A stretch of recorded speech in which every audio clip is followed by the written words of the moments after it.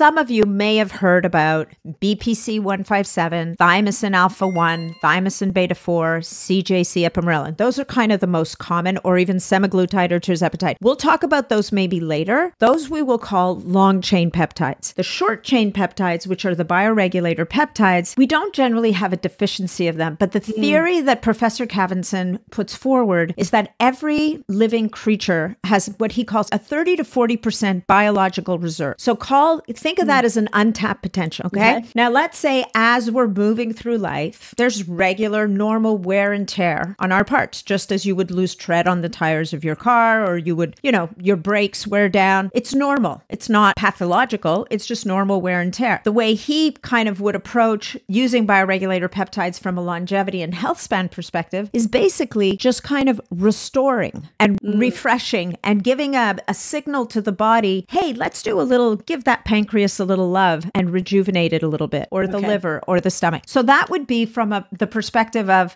someone who's basically healthy, who might do a couple of rounds of these bioregulators once or twice a year. I think of it as just, kind of tapping into that reserve, as it were. And keeping your levels at age appropriate is what you're trying to do there. Yeah. And even better, right? Because if I'm 60, I'd love to be like, for me, if I'm 60 and I can present more like a 40-year-old or a 45-year-old, this is good, right? So I want my biological age ultimately to be lower than my chronological age if I can make that happen. And peptides are helping us do that. So it's like a new discovery that it's like it started off as more like an anti-aging or a longevity tool. Well, the first people that really tapped into peptides, like the longer chain peptides, are the bodybuilders. And the bodybuilders are the ultimate and the original biohackers, if you think about it. These are people obsessed with controlling the outcome that they were getting from their bodies. Oh, so interesting.